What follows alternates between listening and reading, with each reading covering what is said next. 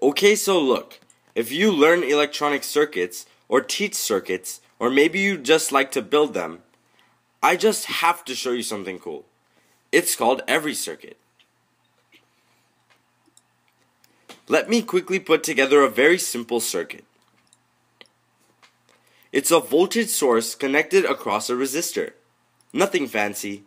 Looks like a circuit from a textbook or your prototyping tool. Plain and dull, right? But you know what? It doesn't need to be that way. Let's bring it to life. One click and ta-da! Not only you see the solution right there, you also get animated current. So what happens if I make the resistance twice larger? The current becomes smaller. It is actually twice smaller. Let's try that again.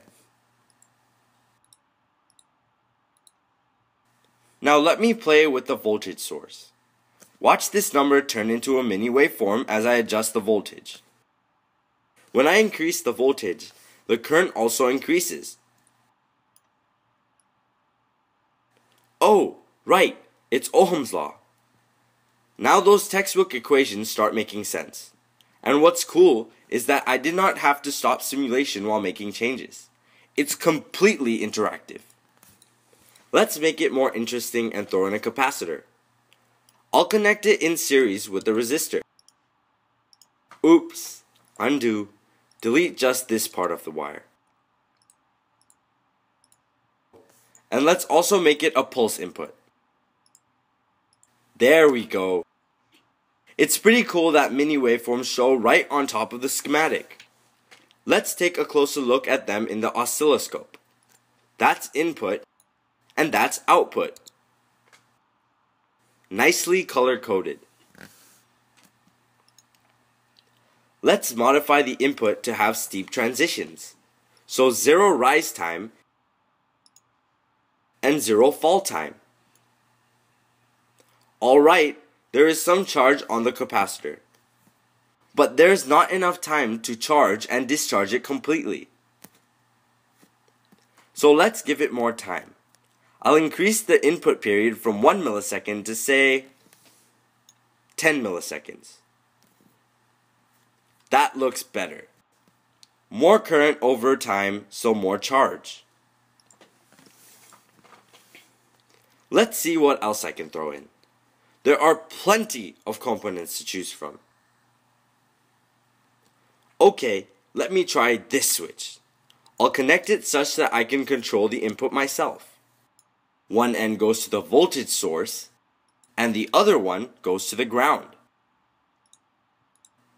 Let's also go back to a DC source.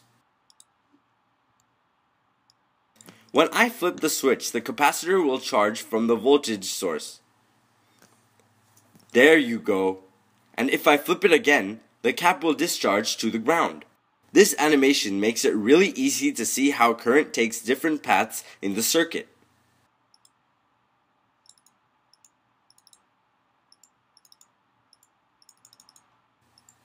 Okay, I've got to stop playing with it. Let's save it. Give it a name.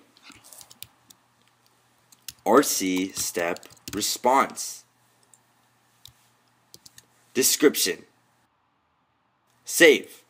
Here it is in my workspace.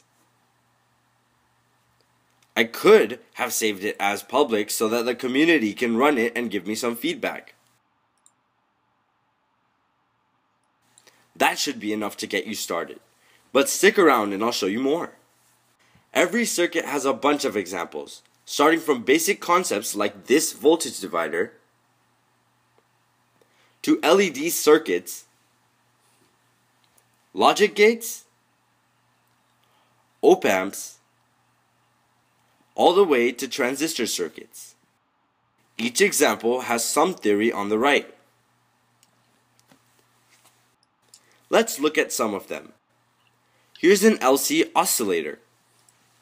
Capacitor is charged. Boom! Oscillation starts. Let's make it go faster. Cool. Oh, and you know how much fun LED circuits are, but you've got to protect LEDs with current limiting resistors like this one. A larger resistor will make your LED go dim. But be careful, with a smaller resistor the current will burn your LED.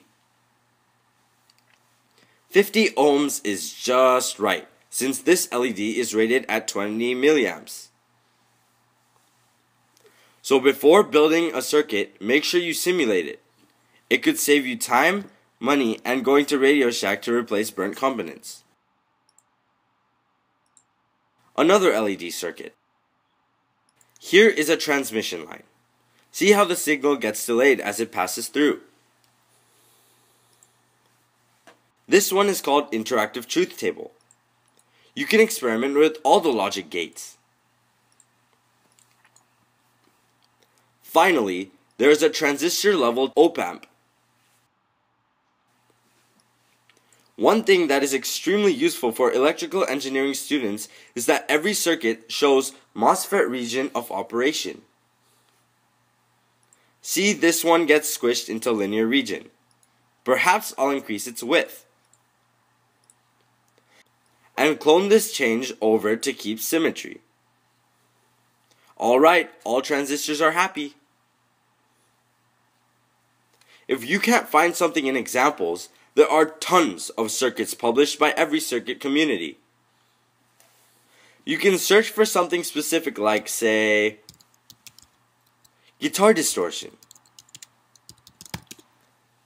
There you go.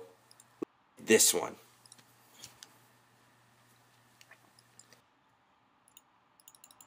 Nice. I'll leave a comment for the author. Thanks, I'll try to build it over the weekend. Send. I'll also bookmark it. Here are my other favorite community circuits that I've bookmarked earlier. Oh, and you can see how popular each circuit is by looking at these statistics here.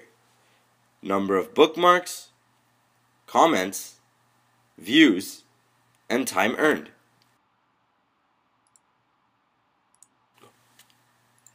Alright, that's EveryCircuit. You can get it as a mobile app, or you can click the link below and check it out right now in your browser. Thank you. Enjoy!